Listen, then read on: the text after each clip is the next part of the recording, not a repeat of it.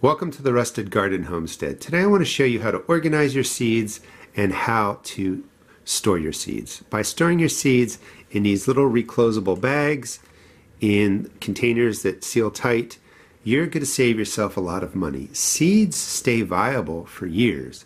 Even if you just kind of fold the tops over like that, put them somewhere, they're good for at least 3 years. If you take a little more care, you put them in the reclosable bags, into containers, they can last 5 to 10 years really easily. Seeds have lasted beyond that.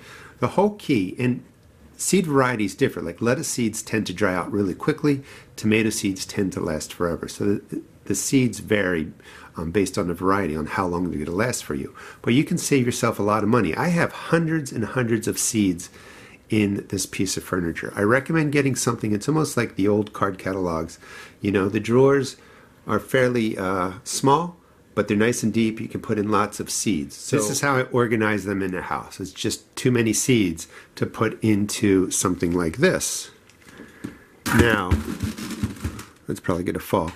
I'm going to be setting this up with the seeds that I'm just going to use for next season. So I'll go through everything I have organized here, pick out what I want to grow for 2021, and then on the backs, you know, it'll just say tomatoes or peppers or whatever. So I'll set that up and show you how I do that. This way I can just take this in and out of the garden and pop out what I need, put it back in, and I don't have to keep shuffling through all these drawers, coming back getting different kinds of things. Everything for 2021 will go in there, and that'll be sort of a project for January.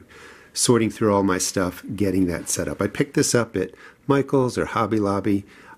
It was 40 bucks, kind of expensive, but I waited till it went on sale at half price, so it was $20 for all of that. So let me get some of this set up, and I'll just show you how I do that. So everything's been organized, and the whole key is to really put them in a Ziploc bag, something that you can seal, keep the air out. So if you can put them into, you know, something like that, you can use sandwich bags, you can use those containers. That will keep the air from drying them out. The seeds in there are from 2015 and 2017. I actually sell those green pill bottles at my seed shop. And those are tomato seeds that I collected from my plants years ago, and they're still viable. Here's the container. It's going to be set up just like you see. I'm going to spend the next month figuring out what I want to grow, and I can just take this whole container out. So it's a lot easier to travel with something like that. If you don't want to spend a lot of money or anything elaborate, I also sell these sports card pages, and you can just fold and tuck your seeds in there, put them in a 3-ring binder, and you can carry that in and out of the house.